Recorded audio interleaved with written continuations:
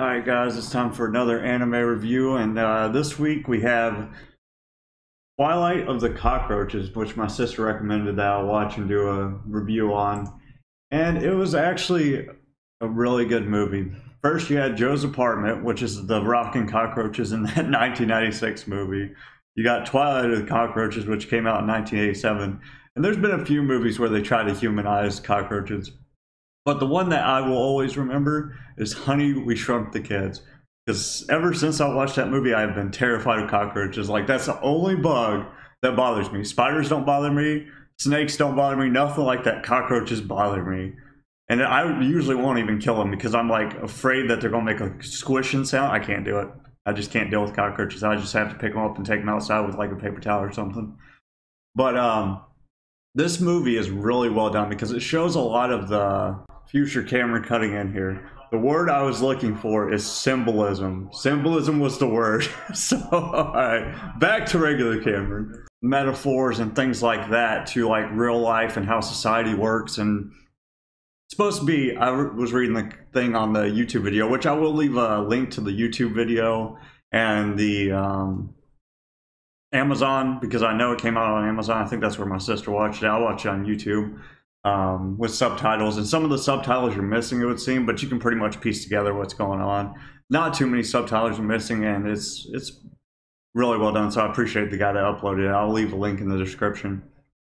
But yeah, there's a lot of metaphors like society and how things play out, because really the cockroaches in this movie, and I'm not going to try to spoil any like major things that happen in it, but they're like a lesser species and they think they're coexisting with humans, but really they're just really the dude's just kind of like ignoring them, like he's just letting them exist, which to them is coexisting to them. That's like the best thing that they've ever seen. They're like, this is such a great time of peace or whatnot. And things change. And you see how there's like the side that wants to have war and like wants to protect everybody, but because they're a lesser species and they're like unequipped for battle. Well, I'm not gonna spoil. Well, spoilers. I'm gonna actually spoil this. So if you want to watch it without spoilers, go ahead. I'm just gonna kind of talk about the whole movie. But there's like war and like all this stuff, and they're fighting each other, and the cockroaches are not equipped to fight them, which is kind of, I think, like a reference to like how Japan is completely disarmed after World War II and they don't have like a military force anymore. So like say another society for whatever reason decided to fight Japan, America's supposed to stand up for them, but in this film there's no America to take up for the cockroaches, so they're just getting slaughtered. And it's a really deep movie. Like, it's got a lot of meanings and things that you can pick up from it if you watch it. And it kind of makes you care for them, even though I cannot. It really tries to demonize the humans in the film by making them like super loud. And I understand why they have the effect in where it's super loud, because it really makes them seem like the bad guys and super annoying. Oh my God, when they're like eating food and it's just like they have like the volume like amplified, like super amplified, and it's toxic. Because I get why the effects in the movie, but it gets annoying. Like, it's really annoying, and it's supposed to. But I'm just like, oh my gosh. And then the dude, one part, he pulls out like a stent. I don't know if I'm pronouncing it right, but it's STN. It's a freaking like automatic rifle where the mag goes into the side of it. And he's shooting these cockroaches, and I'm like, that's a little bit overkill. But it really shows like the difference in like firepower between the cockroaches and the humans. And even in the description, it says like this is supposed to be like a film showing how like if Japan doesn't take up like international policies like it should and like slouches on its responsibilities, this is what could happen to them. I don't know if that's completely accurate. I think it's a little bit exaggerated, but the movie's really well done and the ending's really good. And it really seems like the theme of the movie is survival. But even if you're just trying to survive, which is shown with the older cockroaches, that doesn't guarantee. Well, honestly, I think the older cockroach, when he dies at the end, he's just kind of having his last meal and he's like, screw it, I don't care anymore. But really, they're the ones that are like the most successful cockroaches in the film after the peaceful time ends, because they're actually just like sneaking around getting their food. They're not trying to coexist with man, and they're not trying to fight man, but they're the ones that actually seem to survive. Even though, well, I'm not, well, yeah, I'm not going to spoil the very end. I'm just spoiling little elements of it because really I wouldn't have anything to talk about, and there's no point in watching it if I'm not going to talk about what happened in the film.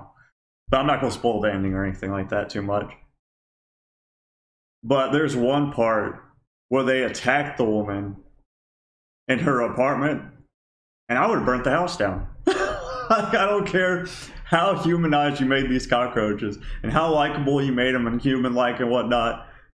If these things like alpha formation attacked me like in a group, I'm burning the whole house down. Y'all enjoy your little battle victory or whatnot. I'm burning the whole thing down. I'm going one step above what she did. I'm burning it all down. Y'all are good luck with that. But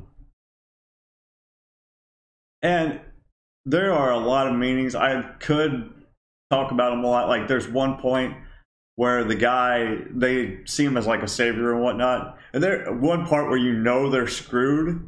I'm not gonna spoil it.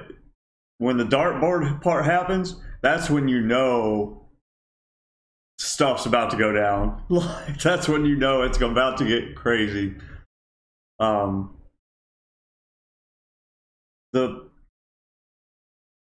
But you gotta, like, when you watch it, you kind of have to look for the deep meaning if you really want to enjoy the movie, or for like the kind of film it is for me. I have to enjoy it. I have to watch the deep meaning kind of stuff, like when the dude starts like actually killing things. It shows like a picture of his family, and it shows his like motivations for it, and it kind of shows that he's not doing it just to be a dick. He's doing it because outside influences. He's not doing it because he particularly cares. Like the dude doesn't care, but he has outside influences why he has to do it. So it kind of like justifies him. But the woman is just completely evil. Like they dress her in all black and leather, and they're trying to make her look like she's the bad guy. And like when they were showing the dude, the super sound effect wasn't happening with him until the end when he gets assimilated by her. Because she was doing all the loud sound effects, but then later on, it's him and her making the loud sound effects. And I'm like, oh my God, stop it. Take that effect out, please. But I do get the point of it. It is smart. It's good directing. And it does have like that, my sister was telling me about the Page Master, Story Master, whatever it was. You remember it was back in the 90s or the 80s, and it was like these kid books, and this guy goes to a library and he's getting bullied, and then becomes part of the story. And it's like real world with like animation in it, and it's really cool. I'm actually surprised there's not, it must be really hard to do because there's not very many movies with like that kind of art style to it, but it's really cool. I like it a lot, having like real people interact with it. I guess they have CGI now, so that's what they do with it when they're trying to make like real world animation. But this movie, I would recommend you watching it if you want like it's a pretty good story, and like if you like movies with like deep meanings and something you had to kind of like pay attention to and piece together like what the director's trying to like convey, this is a really good movie. It's not like a comedy. It's kind of actually sad. It's kind of a sad movie, but it has like a hopeful meaning to it. And one of the main things is just showing not to forget history, which is always like a big theme in like movies like this. Is like history is something that if you forget it, that's when everything goes downhill. It's like bad stuff is about to happen when everybody gets complacent. They forget about history. And they show that a lot with the old cockroaches when they start talking and telling people about how things really are. But yeah, if you like movies like that and you like movies where you have to pay attention and they have like a deeper meaning, definitely watch it. And like you'll see symbols and symbolism and things that I didn't really see. There's probably stuff I missed. But it was really good. It's about an hour. The one I watched was the director's cut. I'm not sure how long the one on Amazon Prime is. It might be the same. But it's definitely worth a watch. And it's like a piece of like cinema history. If you're like a cinephile, and that word always sounds dirty just because file always sounds bad, but cinephile is like a person that loves movies. I better make sure that's what that is so I don't have to edit it out, because that's what I always thought it was. I think it's someone that really loves movies And I used to be like that. I used to just love. Okay, I was right. Thank God. You gotta be careful when you say anything with "file" at the end of it, because then people are gonna be like, "Oh, what's wrong with this dude?" But yeah, I used to love movies a lot too. So this is a movie that appeals to people that love movies.